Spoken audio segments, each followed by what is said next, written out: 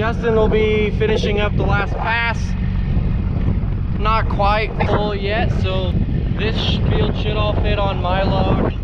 This one isn't doing quite as good. It might only be 30 or 35, and it's pretty light.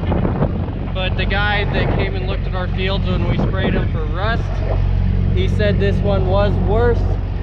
So it has more disease.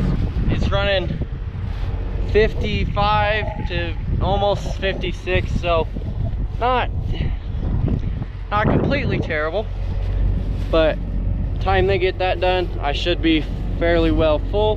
Then I'll head out and they'll move to the next field with the help of Michael, who will probably be getting back anytime soon.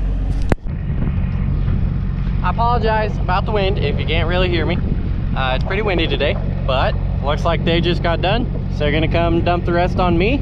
And we got to looking, well, I got to looking while I was waiting. I think if this load can be anything around 1,000, this field might actually still make about 40, which would be awesome because I think everything else has made 40 so far. So it'd be pretty awesome if everything could make at least 40 bushel an acre, but it should be making about 38 or 39 if it doesn't hit 40, which is still pretty dang good. Because, like I said, the guy that looked at these fields said this was by far the worst one with the stripe rust. So to still be making even 35 with the conditions it grew in and filled the heads out in, that's still pretty dang good, so we'll take it.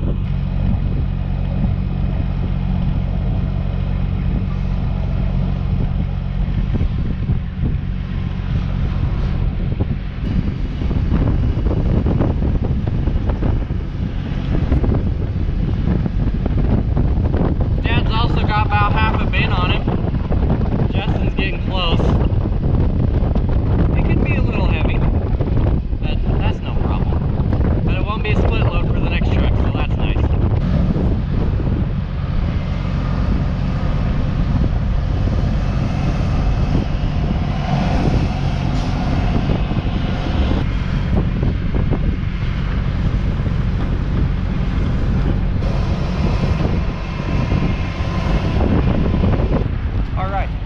It wasn't quite to level load yet, but it's a little heavy. I think it could probably be making 40 just to see when I get it in. I'm gonna take the pickup over to where we're going to the next field, because I think Michael is over there, and then he'll bring me back so I can get this truck and take it in, and then there'll be a pickup with tools at that field. This next field shouldn't take too long. It's only about 50 acres, give or take a few. It might be closer to 48, but that's where we're moving next. And then after that, we'll move all the way south to our farthest south wheat field. And it's 105, so we won't be able to get that done today unless we can go a little later and things go good. But there is starting to be more people hauling in, more wheat getting cut, which is good that there's a lot of people hauling in. Means the wheat's still doing decent. But I'll switch Michael, he'll take me back, then I'll take that load in and we can figure out how many bushels an acre that field made.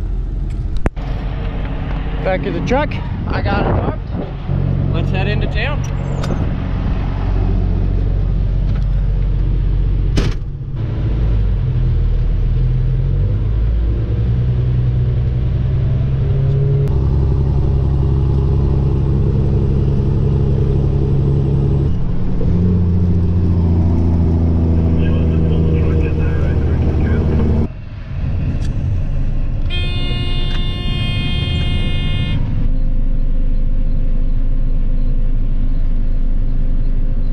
That 50 acre field was too wet, so we came down to this 105 acre field. It tested below 7.8, so we cut out just a little bit. Yeah. We already got a decent amount of wheat in there, so that's good to see. Gonna have to watch out for that in the trucks. Still a little wet, a little muddy, but we're gonna get everything shuffled on down here. Right, cut this field today. All right, everything is here at the field. Both trucks, grain carts, both combines. They're going around the field. I gotta say, this field is looking pretty dang good. Very thick. There are a few spots that's a little thin.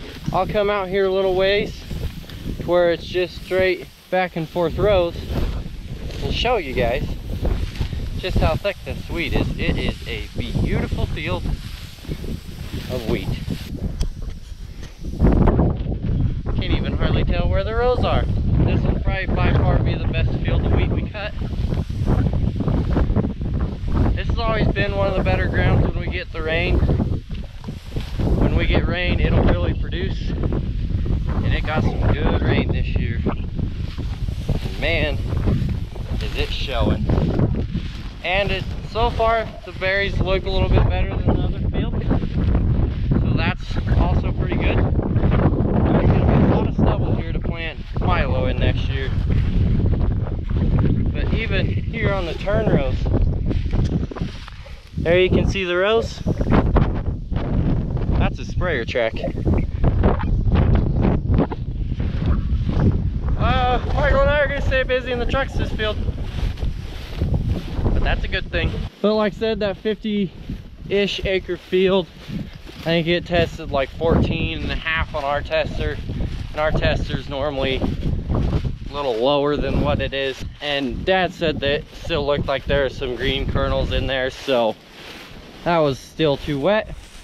Brought his down here and the tester showed below 7.8, so it's pretty dry. So we're gonna cut it. And it's 4 o'clock. Co-op's been staying open till 10, but the last few days hasn't been the warmest and it's gotten pretty humid early on, so no one's ever went to 10 o'clock. But today, I think it's easily 95, maybe even 100 degrees. So if it can stay a little warmer, humidity can stay away, we probably could go to 10 and get a decent amount of this field done.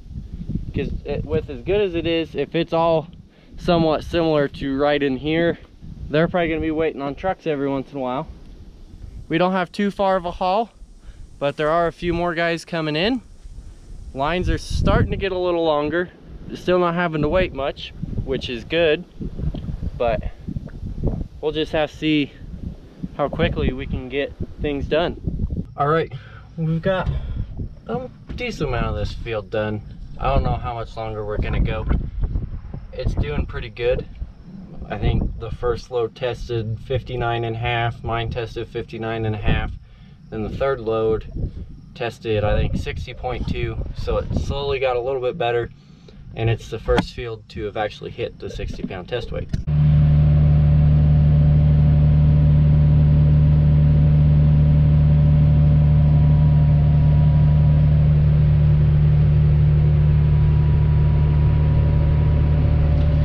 All right, it's 8:30.